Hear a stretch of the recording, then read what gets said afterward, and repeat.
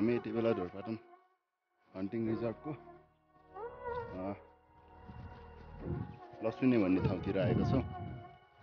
ढोरपाटनदेखि बिहान हिँडेर र मसँग हुनुहुन्छ दिवस गुरुङ साथी पोखरादेखि हुनुहुन्छ उहाँ चाहिँ।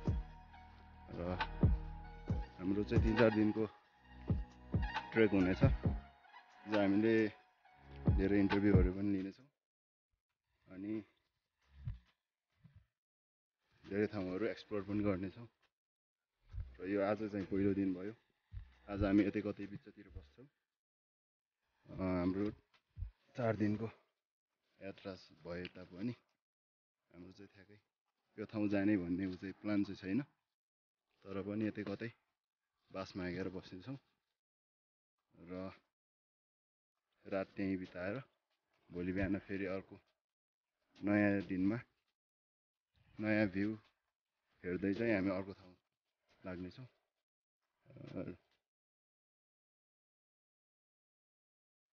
सो यति नै हो अहिलेलाई। हेरौँ कहाँसम्म पुग्न सकिन्छ र कुन बोटमा चाहिँ हामीले बास पाउँछौँ।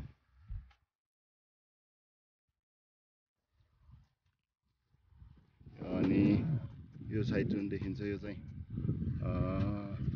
म्याग्दीतिर पर्छ। म्याग्दीको side Dhorpatan hunting रिजर्भको Barse block भन्ने पर्छ। र यतातिर जुन छ वेस्ट साइड पर्छ। यता चाहिँ यो चाहिँ फागुने ब्लक पर्छ। यो दुईटा ब्लक चाहिँ हामीले पुरै घुम्नेछौँ सके जति।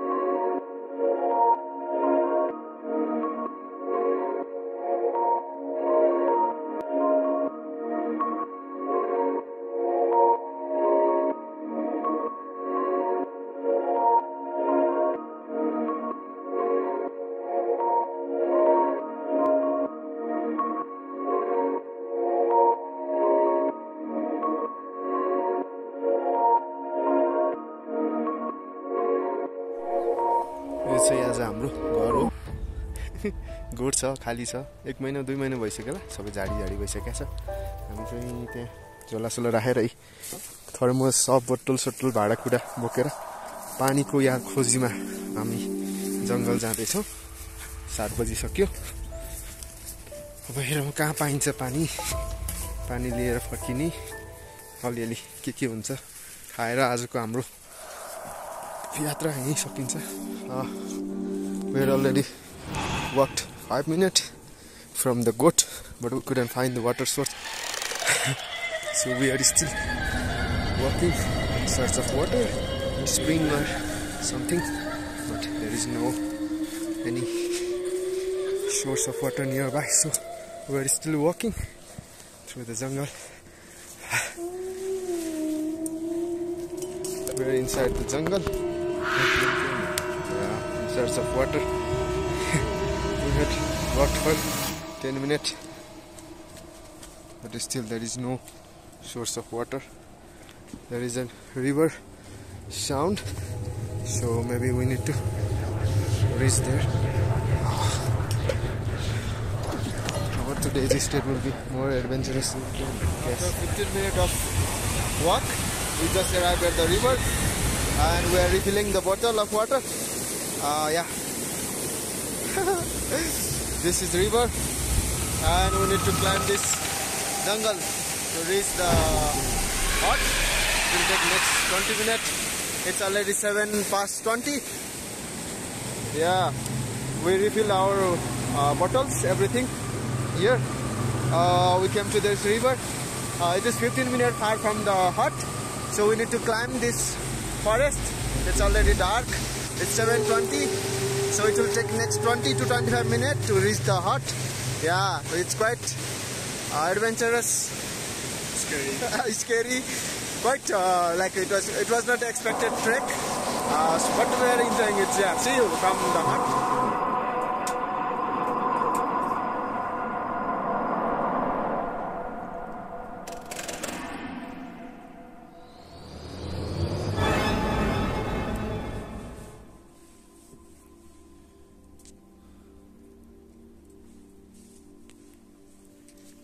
It's 8 p.m.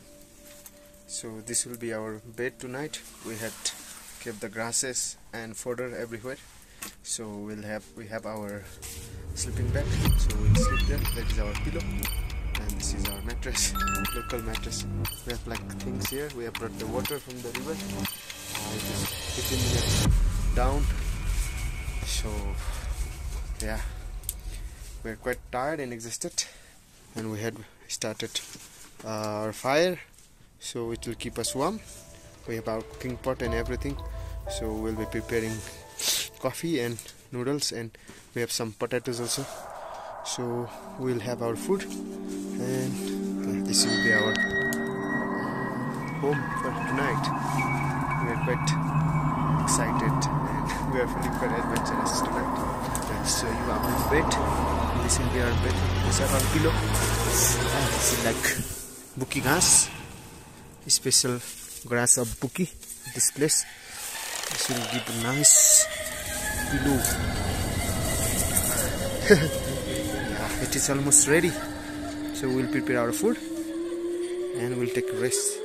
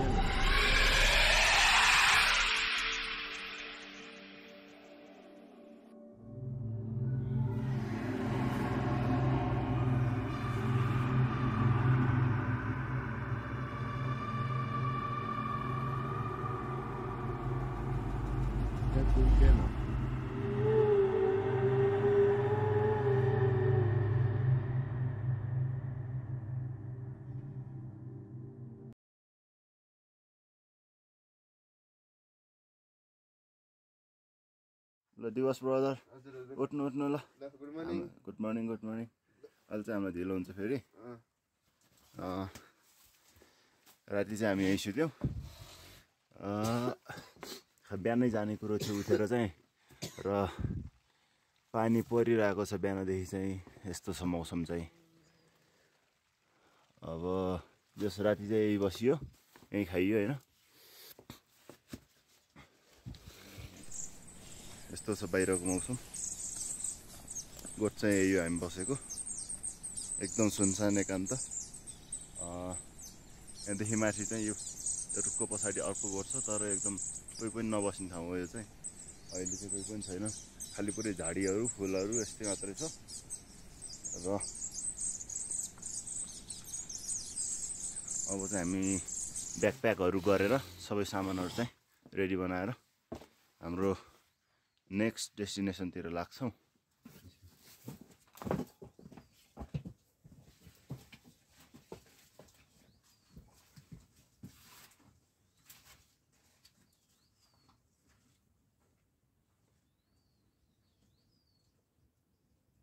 यो गोठ चाहिँ हामी राति बसेको गोठ हो। कोही नभए पनि जे होस् बस्नलाई बास र न्यानोको लागि आगो पाइयो, दाउरा रहेछ। जसको पनि यो गोठ हो, कसको हो त्यो त थाहा भएन होइन, तर पनि एकदम आभार प्रकट गर्न चाहन्छु। अब हामी फेरि अर्को भ्लगमा भेटौँला। धेरै धेरै धन्यवाद।